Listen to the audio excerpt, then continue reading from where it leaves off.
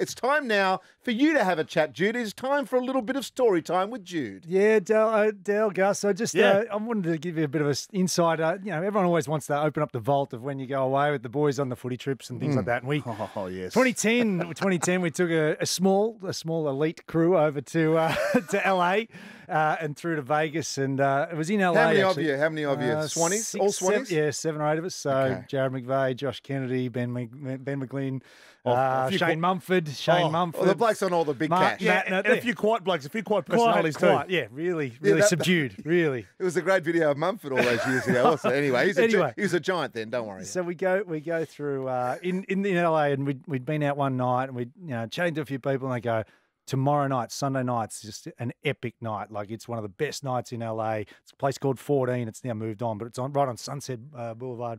You've got to get there. It starts about 5 o'clock. It's just the best time.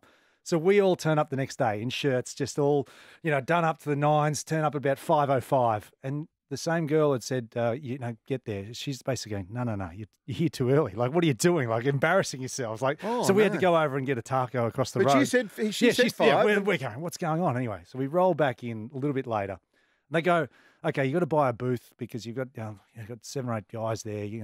Anyway, so we had to buy a booth and get in there. And so it was a $3,000 minimum to get this booth. It was like, oh my God. And the way we used to do it was 2 guys would put their credit card down and everyone would just go crazy on that for that night, and then you're free. Anyway, so we roll in, and they go, so what would you like to buy? And we have to choose now. And we're like, just put it all on vodka anyway. And they said, the lady goes, well, there's probably going to be some girls come over to the booth. You should get some champagne. And anyway, I just go, okay, a bottle of Dom Perignon. Anyway, $750 US. And we're like, what? Anyway, over in the States, of course, they come out with the sparklers, and it's still only 5:30 at night. We're going, what are sparklers? So they come out with the sparklers, and we're going, what are you doing? Like fireworks. Fireworks. Yes. Like when you're opening up a bottle of champagne, you want the club to be going. Anyway, it's still only early. We're going, put it back. They're already doing the sparklers. Yeah. Anyway, so it comes along, and we sit there, and the place has just started to heave. Like, in the space of about an hour, we'd gone from just nothing to just being packed. It was just amazing, like incredible night. Dell's never been more focused on the story than this. He's ready to roll.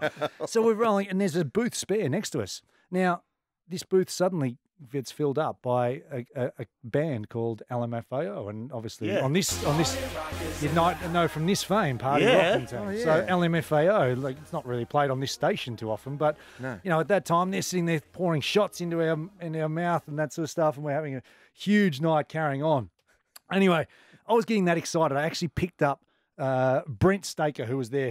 He was the fame of Barry Hall. Barry Hall smashed him and knocked him out at the West Coast. Played West Coast. I picked him up. I actually broke his ankle. I was that excited. I lifted him up and shattered his ankle, jumping up and around. Anyway, that was just a side story.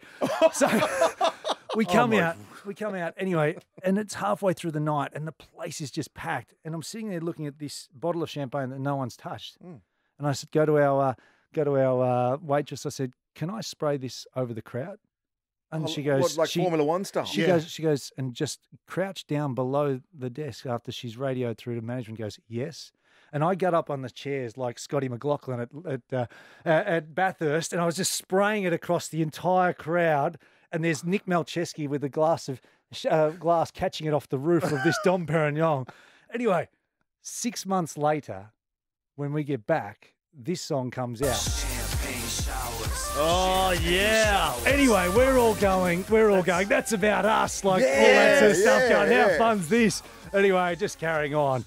And then Red Foo, the guy who's on X Factor and those sort of things, got asked about, where do you get inspiration from your songs? And he goes, well, champagne showers. I was in LA one night and I had this wet feeling on my shoulder, and I turned around and there's this crazy European guy standing on top of the couch spraying champagne everywhere. Wow!